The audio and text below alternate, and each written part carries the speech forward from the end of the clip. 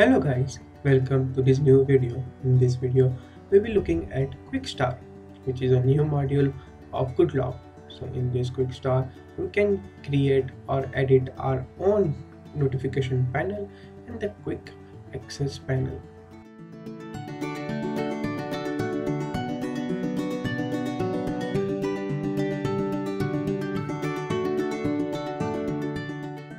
For editing notification panel, we need to have installed theme park.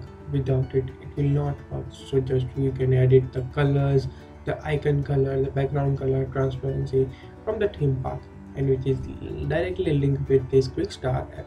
So we can do from there.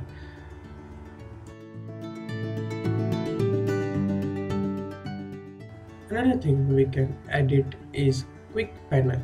So we can set what icons we want to see on the quick access panel. So when we go to visibility of indicator icons, and we can see there are a lot of icons. So we can set different, like for example, home screen has a different icon and lock screen has a different icon. So we can set any one we like.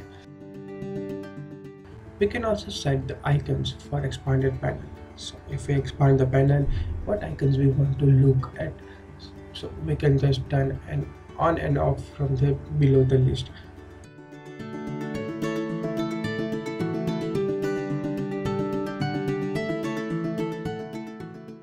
We can also change the clock settings, which is like if you want to see the date on the top or not, if you want to see the AM, PM, or we can see the seconds also. So, and also we can set the position from right, left to middle. So if it's upon your convenience, what we like to do.